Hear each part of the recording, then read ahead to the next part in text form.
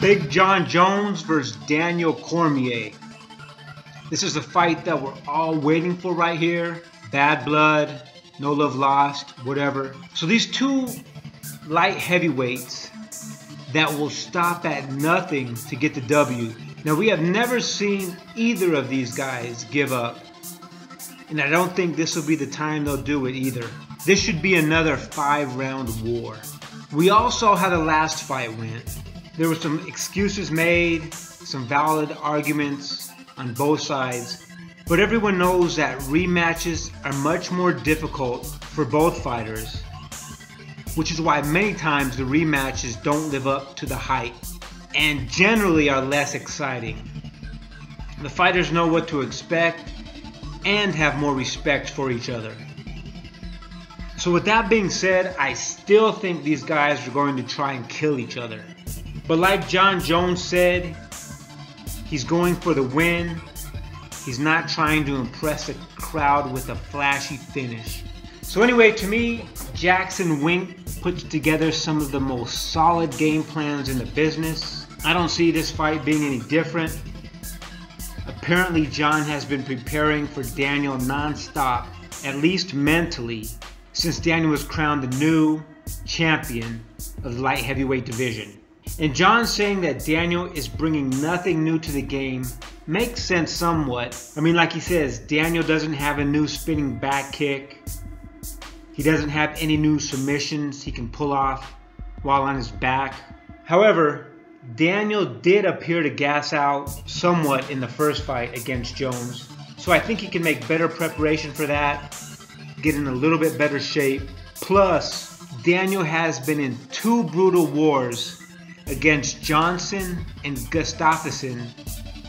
So I believe he may be able to bring, he may be a little bit better fighter than he was the first time he fought Jones. Now, as for Jones, he appears to be a man on a mission, looking for a clean slate, a way to put the demons behind him, so to speak, and he believes beating Daniel Cormier and regaining the UFC light heavyweight title will give him this new life and this fresh start that he's looking for. Now, to me, this is great for Jon, the man outside the ring, but I wonder if it will hinder his performance inside the ring.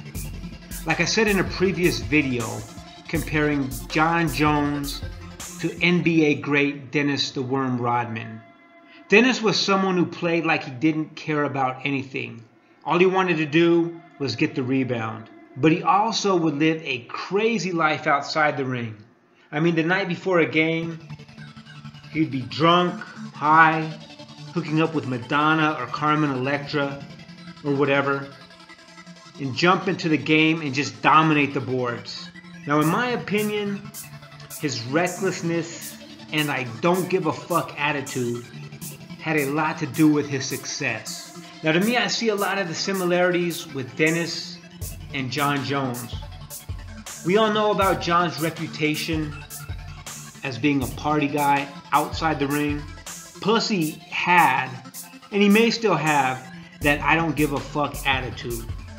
I mean, Vitor Belfort, the juiced up super TRT Vitor Belfort, had Jon in a super tight armbar, and Jon never tapped. And if you look at his face, it looks like he had absolutely no intention of tapping. He would have let his arm snap. And I guess apparently to this day, Jon's arm is still messed up from that fight. So I wonder if this new Jon Jones might not have the same meanness and the do-or-die attitude that he once had. Plus, there are those Daniel Cormier allegations that Jon may be a shot fighter. He might not be able to pull the trigger like he once could. I mean, we kind of saw that in the OSP fight. You know, obviously Jon didn't have the bad blood. He just wanted to get the win, wanted to get his feet wet back into the octagon, shake off some of the ring rust. I mean, he could be shot. At his age, I don't think so. He hasn't really taken a lot of punishment inside the ring. I know Daniel said nothing's free. His party life, the drugs, the alcohol may have caught up to him. But with all that being said, Man, I'm still going with Jon Jones to win this fight. I mean, both guys have incredible MMA records and resumes, but I think Jon's huge reach advantage and stamina will give him the decision. Unless the judges rob him.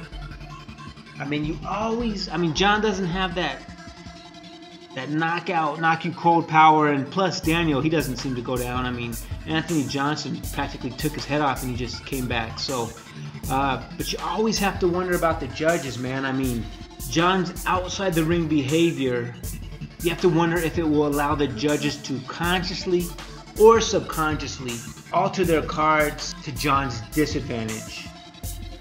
But anyways, I'm going with Jon Jones on this one. I think it's going to be a 5-round war. I can't wait, but I think Jon Jones will pull it off. Thanks for listening. Take care.